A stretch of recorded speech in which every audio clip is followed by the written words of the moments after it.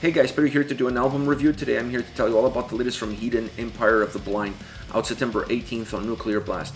This album has 12 tracks, 47 minutes in length, and is the band's 4th full-length studio album. 10 years have passed since the evolution of chaos, and Heathen is back with a brand new record. A record that has to be divided into 3 main core components: structure, sound, and vocals. As far as structure is concerned, this is not a roller coaster ride. This is actually an album that has a very classic heavy metal feel into the way it's put together.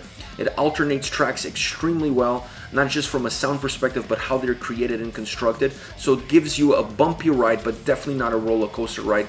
There's definitely a dip, not in the middle of the record, but more towards the last third of the album with the song Shrine of Apathy, definitely more melodic, more of a ballad-driven style track that works really well in the overall mixture of this album and definitely works really well in the overall structure of the album. But the 2 main key components as far as the overall feel of this record is concerned is definitely the intro and the outro. The intro is the Rotting Sphere, an instrumental track that just really allows the album to open its doors, roll the red carpet, and get you engaged with the sound and the presence that this record has. And then the outro, Monument of Ruin, that really becomes the coming down of the curtains. Now there's a little bit of a caveat to these 2 tracks, and that caveat is the fact that they're connected with the melody that they held.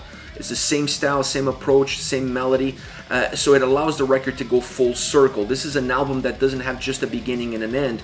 It's an album that has a continuous approach to it. So once you start listening to it on the first song, you can't just finish it on the last one, because the last one will continue into the first track of the album. So there's this sense of continuity, this sense of fluidity that's present within the record, and then it's present in how they constructed the album and how they set up the intro and the outro. As far as sound is concerned, this is an album that also has that classic feel to it. It's definitely a thrash metal sounding record, but there's a lot of classic heavy metal sound mixed into that thrash metal. So it's not a pure thrash metal sounding album, even though that is the main genre, the main driving force of everything that surrounds this record. But there's a lot of classic heavy metal elements that really play a factor in how this album comes across and how the songs come across. And that is not just from a structural perspective, but also from a sound perspective. If you go deeper into the sound, you really have to give a nod to the guitars. The guitars on this album are phenomenal. They have great sound, great approach, great delivery, and they're absolutely outstanding. They have a very thick volume to them. They're very driven at times. They're chugging in others. They just have this ability to alternate styles, alternate approaches depending on the mood of the track, on the theme of the track, where the track is within the track listing. There's a lot of conditions, there's a lot of elements that really push the direction of the guitars, but it doesn't matter where they push them, they always deliver at the highest standard possible. The solos are phenomenal. This is a record that's filled with incredible solos, incredible guitar playing, magnificent riffs, alternating styles, alternating approaches, knowing when to layer the guitars together, when to merge from one solo into the other, how to use different solos with different vibes, with different atmospheres within the same song in order to really give the necessary dynamic mechanisms that the tracks need. Just outstanding guitar work overall. Is definitely one of the brightest spots on this album. The vocals on the record are the perfect outlet for the emotion, intensity, and aggression that this record holds. I really felt that they went with a more specific approach on every single song, and this was definitely not one of those albums where there's one size fits all as far as the vocal approach is concerned. It's consistent, it's cohesive across all different tracks. It's not like in one song they went left and on the other song they went right. They never went too far from the beaten path, but you could totally tell that there's definitely a focus and an effort in order to deliver a very specific tone, a very specific style on each and every single song on this album, without going too far away from the overall feel that they want as far as vocals is concerned. So it's an album that has a little bit of 2 worlds. It's cohesive, it's consistent, but at the same time very dynamic and very song specific. Overall, this is a magnificent record from Heathen. Really powerful, really driven. Some songs are very fast, very powerful, heavy, and there's some songs where they're more melodic, more melancholic, a lot darker with a much different atmosphere. But overall, you always feel like you're in this record. You never feel like there's a song that doesn't belong there or there's out of place. The structure really helps enhance the atmosphere that the album has. It helps to enhance the message and the lyrics of the songs, and it's really well constructed. Everything came together perfectly. The vocals, the sound and structure, everything fed off of each other, and they mix it all together in order to create a very strong record across all three main core elements, where there's not one element that's dragging the other ones down. Everything is really pushing the album forward. Everything is elevating the quality of the record. As far as songs are concerned, I want to start off with Dead and Gone.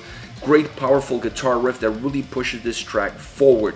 The vocal approach gives the song more of a melodic change. I felt that musically this is a track that's very consistent, but vocally is where you start to feel a little bit more of a fluctuation and giving the song a little bit more of a dynamic mechanism that allows the song to have this bumpy ride across the whole track from beginning to end. Having backing vocals in the chorus adds melody, but does not add heaviness. It just gives more of a melodic presence. It makes the chorus a little bit more hooky, a little bit more catchy, but it doesn't make the song necessarily heavier. It just makes it bigger, gives it more strength, more power. The solo really pulls from the two sides of the track, the more melodic side of the track and definitely the heavier side of the track. I like that aspect. I like the merger of these two worlds coming together. It has a little bit of an old style feel to it, and they're divided with a chorus. So they have the first solo coming in, that solo is finished, the chorus comes in, and then they have the second solo. I really like this structure, really interesting, really dynamic, really breaking the song and creating the necessary ups and downs throughout the track to keep the listener engaged for the whole song. Great thrash metal track all around. Next, in Black, heavier track, definitely heavier than Dead and Gone. It has a little bit more substance to it. It has a lot of volume, it has a lot of speed, and a lot of heaviness. The vocals become the perfect outlet for the intensity that the lyrics have. This is definitely a song where you feel that different approach vocally and really bringing something from the lyrics, a little bit of intensity from the lyrics into how the vocals are coming at you. There isn't much of a change in this song as far as the verses, this chorus is concerned. It's a more cohesive, a more linear track, and it never really fluctuates too much. It stays very together through all the different portions and all the different parts of the song. The solos really light up the track. They keep the heaviness of the song underneath it, and then they put the guitar solos on top of it. This really creates a lot of volume. It makes the song feel a lot bigger. It almost feels like it's expanding when the solos come into the track.